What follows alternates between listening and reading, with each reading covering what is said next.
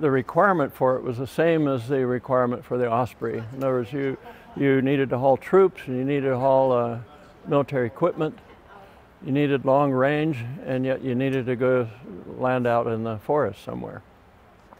And you needed to operate off of small ships, not just aircraft carriers. The deficiencies on this airplane compared to the Osprey was it was a lot noisier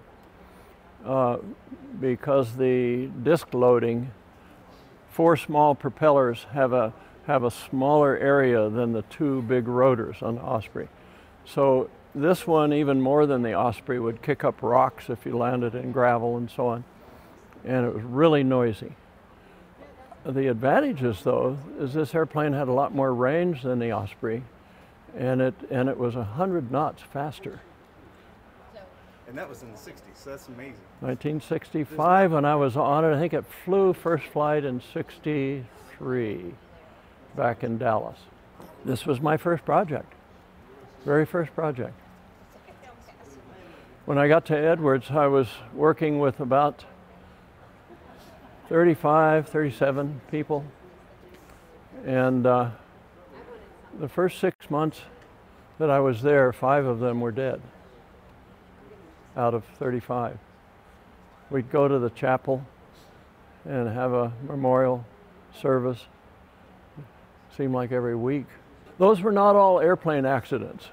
One of them was a motorcycle accident, but the rest of them were aircraft accidents. It was something I wasn't aware was dangerous. You didn't learn that in college. And I'm wondering, you know, I'm wondering if I'll survive this career. Because, you know, I was flying, doing spins in the F4. And I was dropping maximum payload weights at low altitude out of the C-130.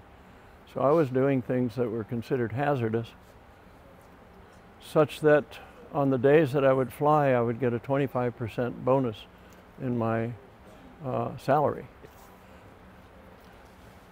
They actually overlap. So there's no portion of the wing that doesn't get the high velocity air from the propellers.